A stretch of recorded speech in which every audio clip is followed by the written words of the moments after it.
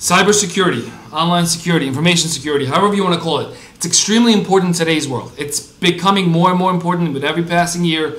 It's been around for years, but we now see what can happen when information is compromised, when data is compromised, when entire systems or networks are compromised to both individuals and organizations, number one.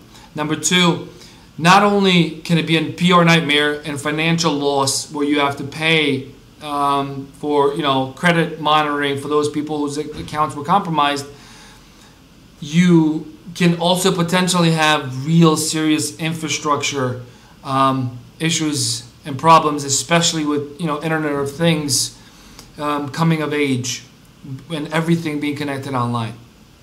So, number one, take your security seriously. Get someone, advocate to the highest level, advocate to your CEO, your board, your president, wherever you have to. You need to get somebody whose job is security 24/7, or at least start 9 to 5.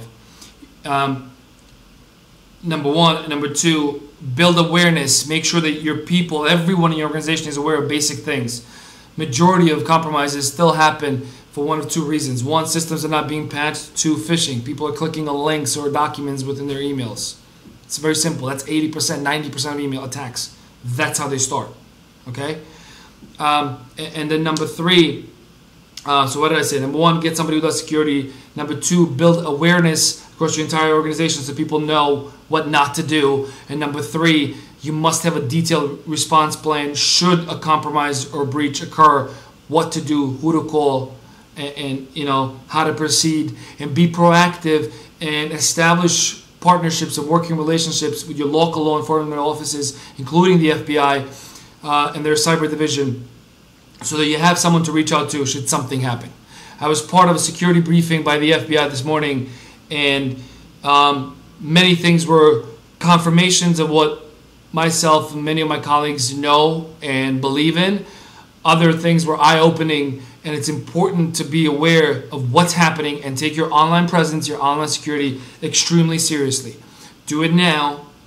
Do it before it becomes too late and you are in panic, putting out fires mode, and you're not really addressing the security proactively.